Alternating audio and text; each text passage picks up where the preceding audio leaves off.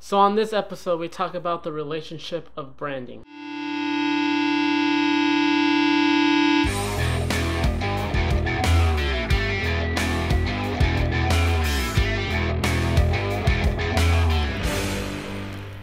Okay, so when most people think about brands, they think about what the company is. For instance, they probably say brands as McDonald's, Nike, Target, for instance. And it's much more than that. And I think branding is a correlation of what it is and the presentation of it. So you got the brand on this side, and then you got identity on this side.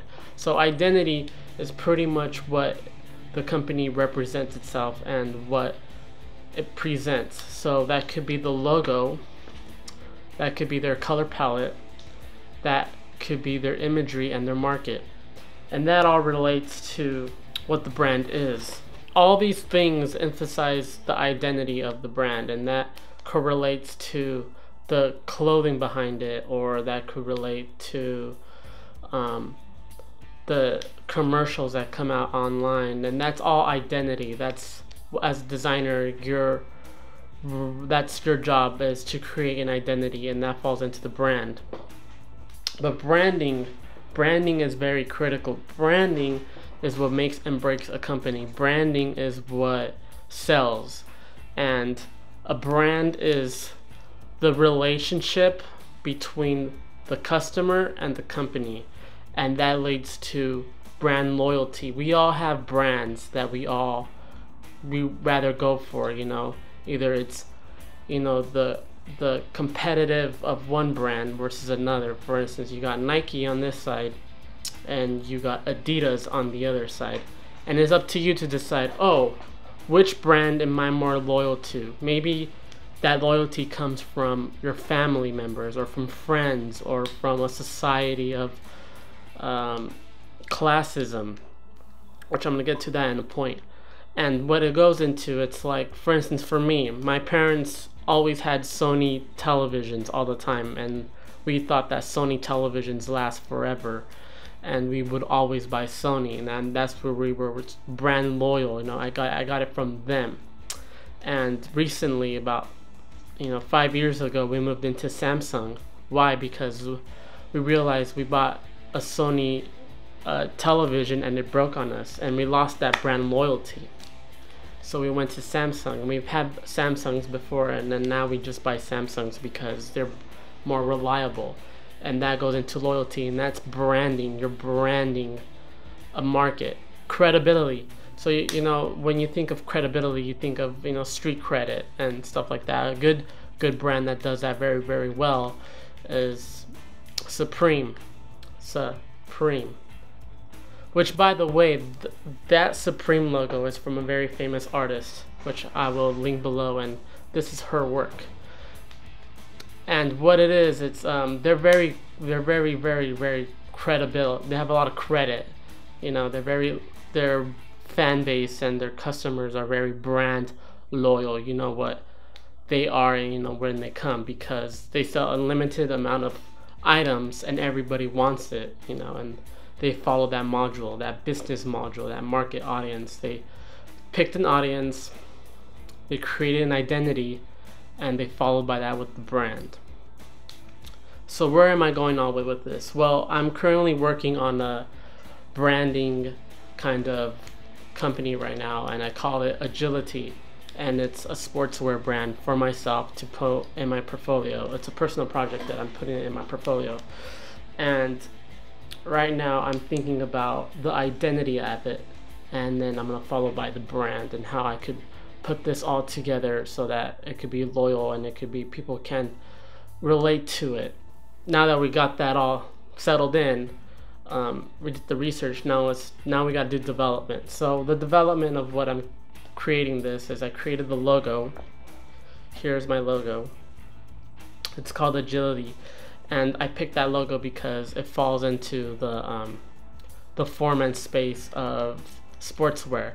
Agility, you're able to move. It's a word that correlates to the brand and correlates to the identity of sportswear, the market. That's why I picked that. And the key words that I picked are Sleek, minimal, elegant, clean, solid, refresh, light, youth, strength, lounge, futuristic, cyber lines, and modernism. I pick those words, and then what I do with those words, I kind of get imagery and I get graphics and I get things that follow by with that. Here are a couple of logos that I've used before. I'm going to now create product for it and kind of a layout for it.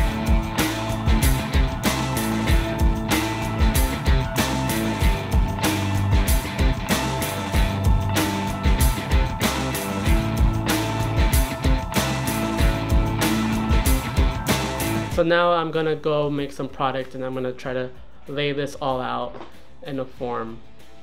So yeah, let's go do that.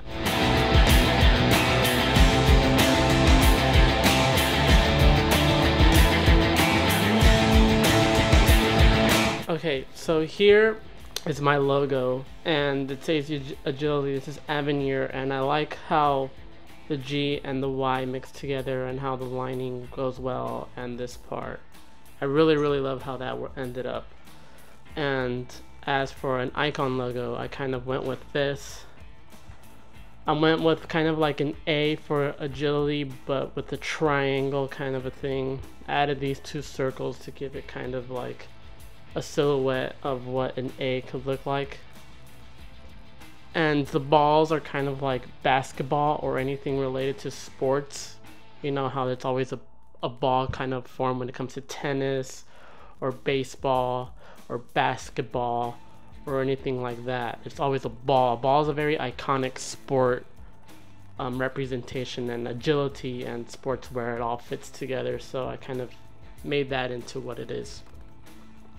This is the color palette that I picked. I went with this color palette because it forms well. It's kind of nude, but still like aspiratic, and it's still kind of minimalist in a way. This is the envelope. This will be kind of like a style guide, you know, of what the product will look like in its form. So I have the logo here, I have what the product is and the actual product itself. This is what it would be like in a digital form, like representing kind of like on a website of some sort. Here's package design. That follows the same thing as, you know, what I was saying about metallic colors and how like anything kind of futuristic or minimalist is a lot of metals involved.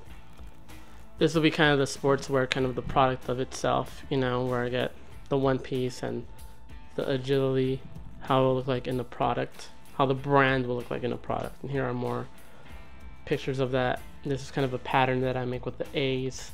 And here's kind of like a minimalist design with a t-shirt. Very simple graphics, but very effective.